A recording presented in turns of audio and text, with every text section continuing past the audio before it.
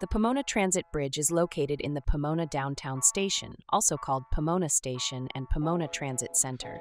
This bridge is owned by the city and constructed to be a pedestrian bridge over the tracks. It is also popular with rail fans that enjoy watching and photographing the passing Union Pacific freight trains.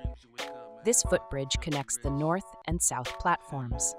The Pomona Transit Bridge was renovated in 2020 at a cost of $1.3 million to remove the growing homeless encampments on the north platform, in addition to repainting the bridge and removing graffiti from the opposing wall.